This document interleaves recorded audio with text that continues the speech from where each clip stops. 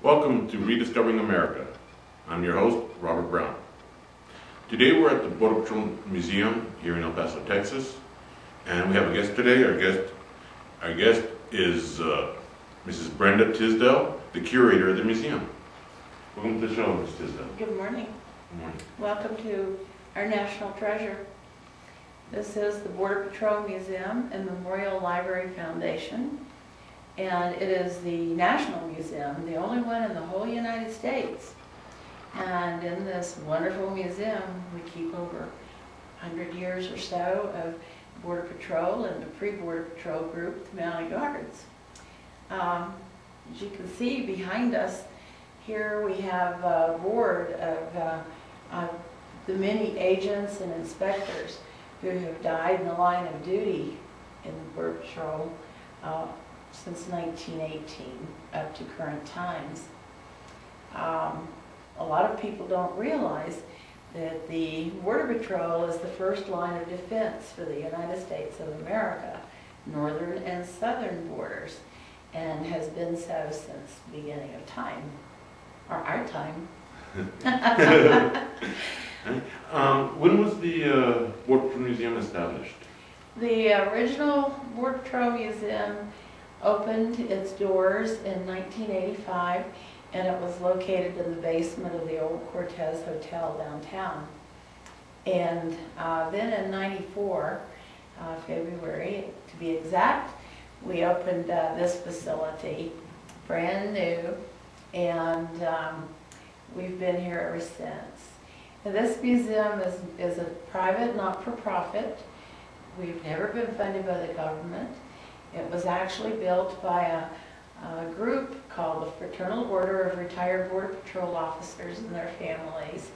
And it was because they had a dream, they had a vision, that there should be a place somewhere to keep track, to record, to collect, to present the wonderful traditions and the history of the Border Patrol. And this is the place. And so we work very hard to try to keep their dream alive. And we love it when people come to visit us. That's great. And what do they have, like, events here? Well, every day is an event here, you know. We have tours, we have people who book, we do guided tours. We have guests who come to visit us from all over the world, literally. And our main events usually are publicized and are usually in conjunction with our memorial services in May. We also are the home, we sponsor the graduation ceremonies for the Border Patrol Citizens Academy graduations. And every year, for the last several years, in May also, we host the birthday anniversary celebration of the Border Patrol. And that's when our national chief and people come from all over the country to be here. And usually those are publicized because you know, the dates are not static. We don't do it the same day every year. We also participate with many of the other museums in town, and Convention Bureau and all those folks. We do our summertime scavenger hunt based on museum exhibits, and you know, everybody in the community has an opportunity to, you know, participate there. But mostly what we do here is we try to make every day special. Right this minute I don't have any grand openings or anything that are coming up to be presented immediately. We just recently, in January, had Congressman Reyes and astronaut Danny Olivas here, and we had a very large celebration, and Mr. Olivas was pretty terrific. He presented us with a Border Patrol flag that he carried up in the Space Shuttle Discovery. So we are working on a new exhibit to build around that. That's great. Now, all these exhibit items that you have here, how to acquire? Everything in here has been donated. We have a lot of wonderful items, and all of our items have been presented by either retired or active Border Patrol people, estates of agents and families. We do have some really nice historical vehicles.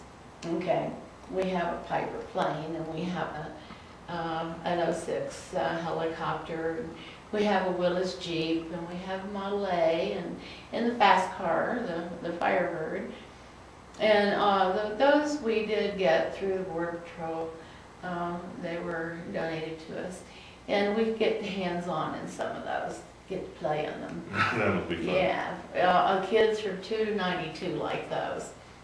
And we do keep, like I say, the memory of our heroes here also. We will be having the memorial service this year. I think the date is going to be May the 20th. No, is there a website? We do have a website, and it is pretty incredible. It's www.borderpatrolmuseum.com. And we have history and photos and poetry and oral histories and all kinds. We also have our gift shop catalog is on there, so they can participate with us that way. We do have an outstanding gift shop here, and we have people who order, and we ship anywhere practically. And last year alone, we conducted guided tours for a little over 5,000 area civic groups and children, school children, college kids. And we're working on building a bigger and better research library here also for students, potential students. Now, if somebody wanted to contact the Border Patrol Museum, and say they're on the website and they want to talk to somebody, is there a number they can reach? Absolutely.